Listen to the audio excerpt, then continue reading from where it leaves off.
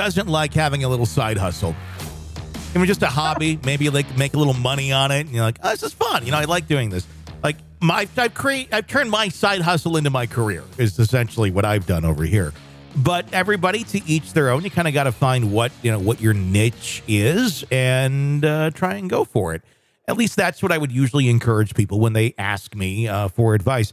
This one, however, I would say, no, put a pause on it. This is probably not a good side hustle for you, like selling human remains from the halls of Harvard Medical School. Probably not a good idea.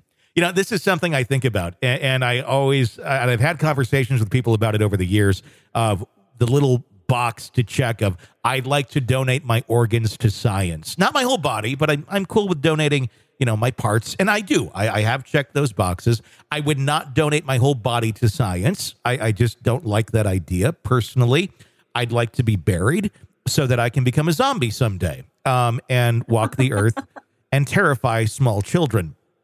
But if I'm, cut up in a medical facility or burned and I'm ashes, that prevents me becoming a zombie. So I'm going to stick with the possibility of being a zombie. But in an astounding breach of medical ethics and laws, 7 individuals have been indicted on charge linked to the theft and sale of human remains. And get this, from Harvard Medical School's morgue. Of all places that you think this would not be happening, I would think Harvard. I would think maybe like, Joe's Emporium of afterlife medicine in Paducah, Kentucky, which is an unaccredited tech school, maybe there. But Harvard? Yeah. This is an Ivy League school, one of the hardest schools to get into their law program, just their regular college.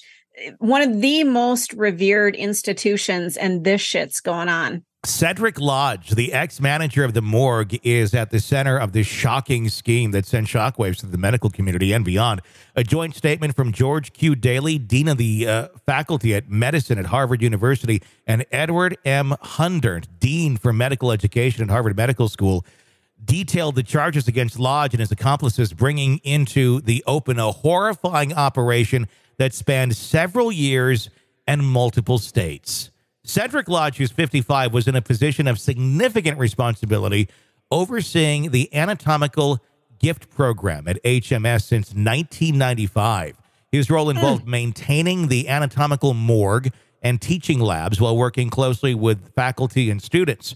But unbeknownst to his colleagues, Lodge was allegedly using his position to facilitate an illicit trade in human remains.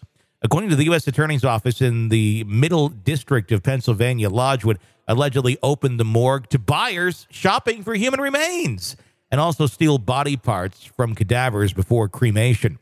NBC Boston reports that this illegal operation ran from around 2018 to August 16th of 2022.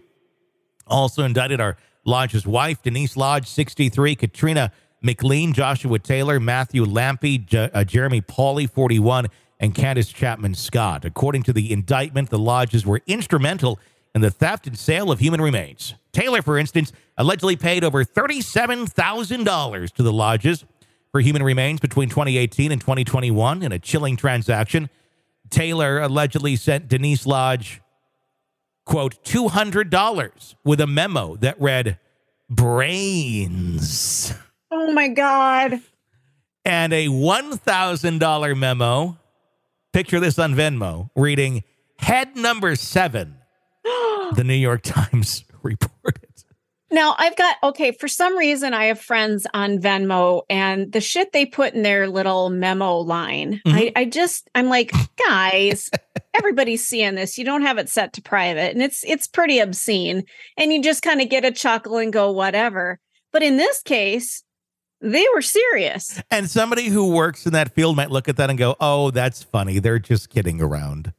No. Brains. Meanwhile, McLean, owner of a store called Cat's Creepy Creations in Peabody, Massachusetts. Oh, my God. How does this shit even happen? Allegedly stored the remains at her storefront, selling them to customers. She's also accused of sending human skin to Pauley for tanning and turning into leather mid-2021. Who the fuck is turning human skin into leather other than Ed Gein? Oh, God. Cat's Creepy Creations is no longer on Instagram. I just looked. Oh, that's a shame. I was hoping to get it said it was taken down. Ready to get some holiday gifts there. Meanwhile, McLean, owner of a store. Okay, we did that. Pauly, according to the U.S. Attorney's Office press release, is suspected of purchasing the stolen remains and reselling them. His transactions with Lampy allegedly involved the exchange of more than $100,000 in online payments. Candace Chapman Scott is also implicated in similar schemes in Arkansas. Hey, that's where I am, where she was indicted for selling and stealing body parts from a mortuary and crematorium, CBS News has reported. The 7 accused face serious charges with potential prison sentences. Here's what I think is crazy. Only up to 15 years if convicted. Well, so wow. Not that harsh at all. Attorneys for Taylor and Scott did not immediately comment on the charges. I'd love to be that attorney. Like, hey, can you defend me for me doing this shit? I guess I have a car payment to make. I'll take whatever I can get. The HMS community is grappling with the shocking revelation. Daly and Hundert stated, "We are appalled to learn that something so disturbing could happen on our campus. A community dedicated to healing and serving others. They called the reported incidents a betrayal of the HMS and individuals who donated their bodies to advance medical education and research." I would call it an extreme lack of oversight, right? Daly and Hundert, that you were letting this shit happen for, quite some time. Not necessarily your fault, but it happened on your watch. Echoing the widespread sentiment and disbelief and horror, U.S. Attorney General Gerard M. Cram said in a statement, "Some crimes defy understanding. The theft and trafficking of human remains strike at the very essence of what makes us human." As this disturbing case continues to unfold, it serves as a stark reminder of the imperative for stringent oversight and ethics in all aspects of the medical practice, even those that take place outside of the public eye. My God. So my high school sweetheart, we ended up getting married and it didn't work out. So you sold his parts online after you murdered him secretly? No, okay. He is still alive, but he was in medical school when we got married. Mm-hmm. And I remember talking about the cadavers that, these are bodies that are donated to science was that like for, advancing medical students and their learning process.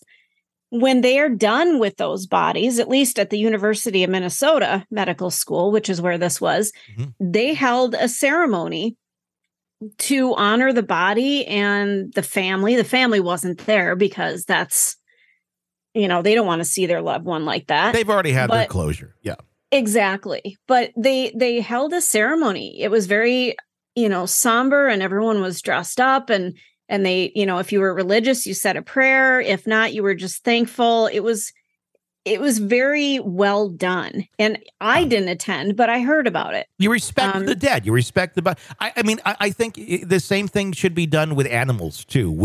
I eat meat, but you respect what you're taking in. And if you have a whole, you try to make the most of it. If that's what you're going to do, you don't disrespect it. You don't waste.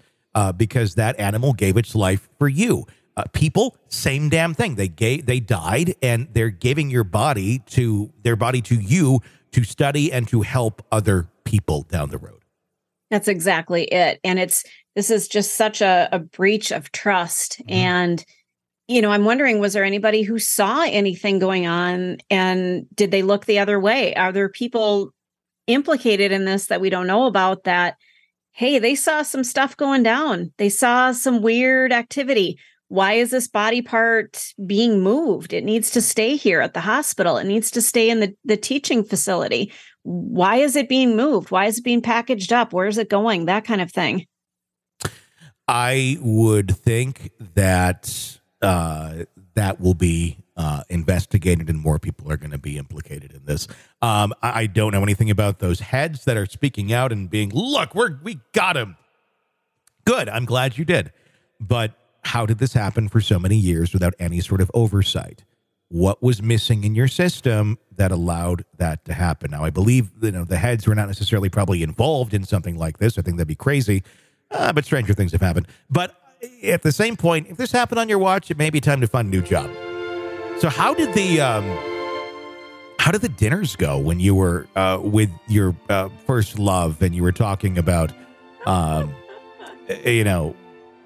body parts and all of that? How did that play out? It was interesting. I'll be very honest with you. He checked out a skull, which you could do. They were old skulls and they were in a case and they were, under lock and key, and you could check them out and take them home and study them.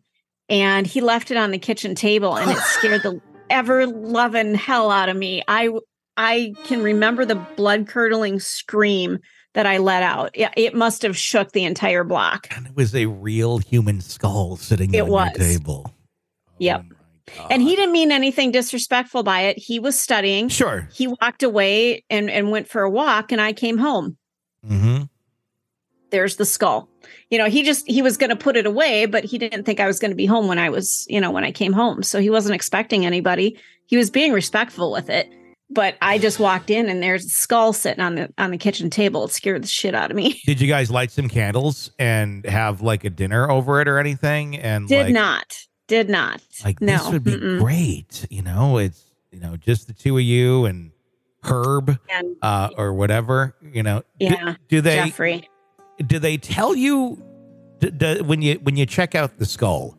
I'm assuming there's like some sort of documentation that comes along with it. Yeah. Mm-hmm. Does it give you the name of who it was or anything? No. No, and I don't think they know that. I think it's all anonymous. The bodies, yeah, they absolutely know who that body was. I think somebody does. It's not like it came with a name, but somebody in the records department somewhere knows, that this is from this family, I would think. Look, Stacy, I just brought home this skull. Let's make chicken parm and eat over it and celebrate our love. No.